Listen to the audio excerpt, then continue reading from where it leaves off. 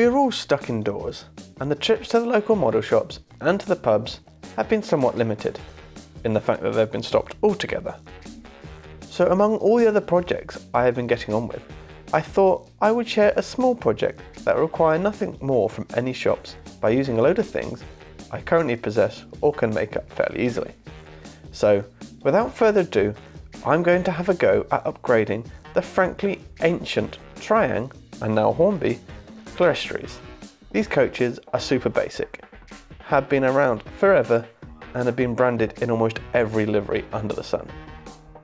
They seem to be very loosely based on coaches of Great Western origin and bear significant resemblance to the Dean Clerestories, if you look past the missing compartment.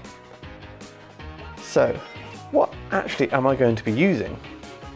Well, I've got some plasticard, both strip and sheet in varying sizes, some brass rod, again varying sizes, tissue paper, paint, varying colours, varnish, chain, glue and glaze, metal wheels, brass bearings, guitar string, NEM couplings and pockets, wheel balancing weights and some generic scrap tubing.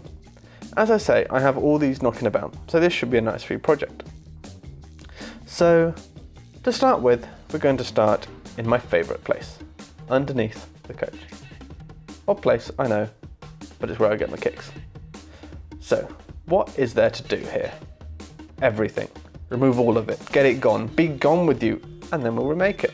So the tubing for the tanks underneath. We'll cut that to length that looks about right when comparing to photos of the prototype. I've struggled to find any drawings of this particular prototype, so I'm just sort of going to wing it a little bit. Then using the plasticard strips, wrap that around to make it look like a bracket holding it. This is then glued into position and then repeated similarly with the vacuum cylinder. Again, cut to size from the piece of tube and then a piece of plasticard strip underneath it and some brass rods up the side to make the bracket. This is then glued into place underneath the chassis. A simple V-hanger assembly is then crafted from the brass rod and soldered together. The brake rigging is also made up in a similar fashion with brass rod all soldered together. Lastly, the underframe reinforcements. It's a little bit quirky almost, as it's pretty small in comparison to that found on other coaches. This is just made up again out of brass rod and soldered together and glued into place on the underframe. For the next step concerning the underframe, I took the chance to install metal wheels and brass bearings.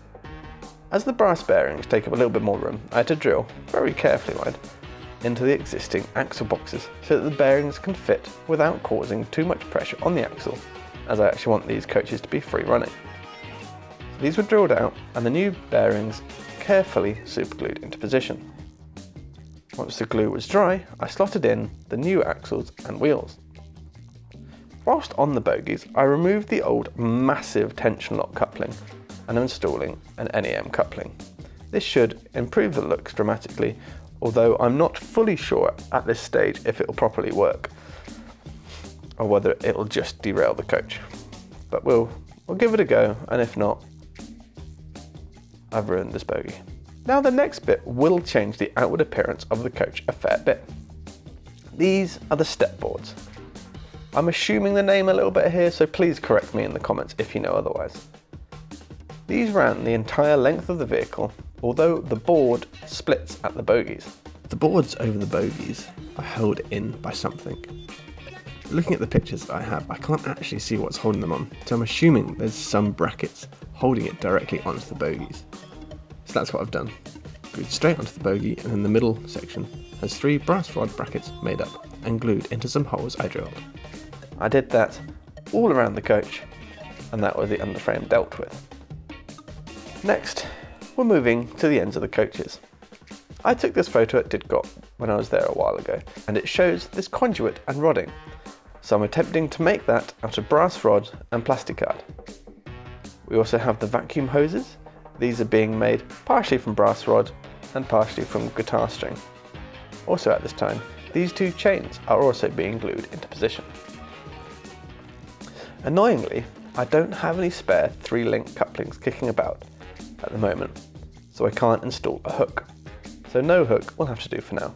Lastly, I took the chance to fill the hole where the roof clips in, as I'll just glue the roof in place at the end, just to improve the look of the ends.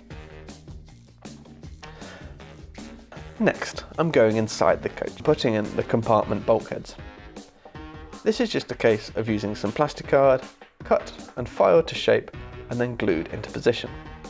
I'm going to replace the weight with some wheel balancing weights, as they weigh a little bit more and can be distributed throughout the full length of the coach, with one 10-gram weight in each compartment. I then made some seats. I have a load of these willed sheets left over from when I made the platforms, and I found that one row of these stones will make good sized seat backs, so I cut them into strips, and then into size, and then into the coach they were glued. However, just regular plastic card will still suffice for this, it's just I was using what I had.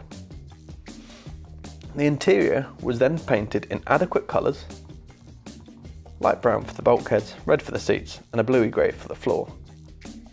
I do have a reference photo for the interior, however I couldn't replicate them with what I had, so I did something completely different.